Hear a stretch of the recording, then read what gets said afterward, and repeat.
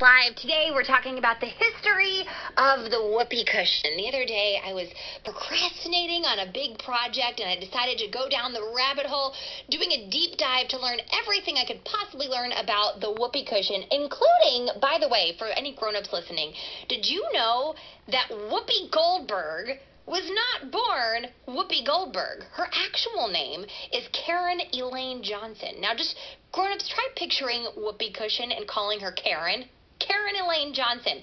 Apparently, her friends used to compare her to a whoopee cushion. Why?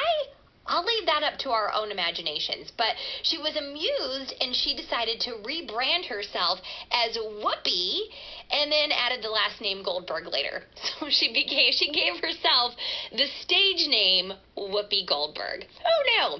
Anywho, we were talking about whoopee cushions. They were invented by a rubber company in Toronto back in 1930. And they originally had lots and lots of different names like boop boop a doops and poo poo cushions and flatulent baggies, tooting air sacs, raspberry cushions.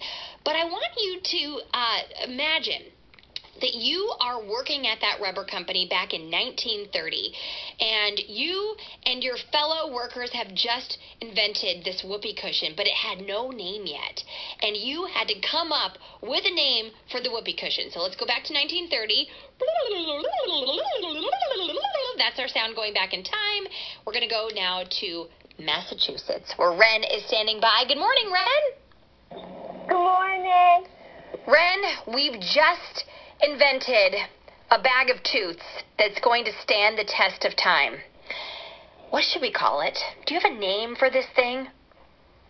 Toot bags. Toot bags. Oh, a toot bag. I almost like that more than whoopee cushion. A toot bag. And what if I were to ask you how it works? How does it work?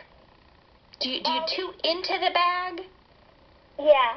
You toot into the bag. Toot bags. There you go. Ren, great idea. Thank you so much for calling.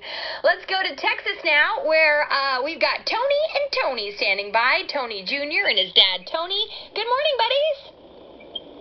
Hello. Hello. All right. So you two put your heads together, and you've come up with better names for the whoopee cushion. What did you come up with? Tutti Frutti. Tutti Frutti. Oh, I like it. What about you, Dad?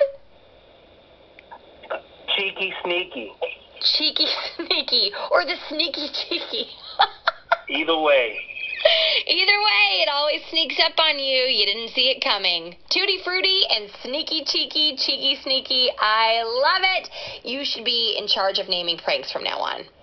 These are good. These are really good. Well, thank you. Have a great day, buddies. Let's go to Tennessee now, where Jacob and his mom, Stephanie, have been bonding over this. Good morning. Hey, good morning.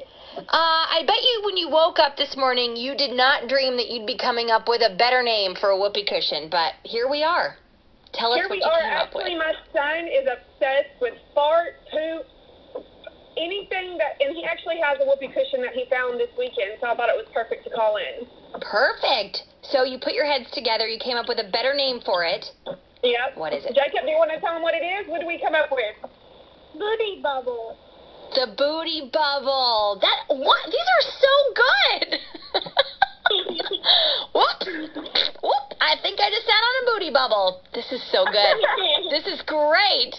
Thank you both so much for calling. I think your whoopee cushion should be renamed the booty bubble. Yes. Have a great day. Now, remember, we're not bringing any of this whoopee cushy tootie talk to school, okay? So if you're on your way to school today, you got to leave it in the car, all right? Take everything else with you to school, but leave the whoopee cushion tootie talk in the car, all right? Everyone, are we all in agreement? Okay. Let's dress alike.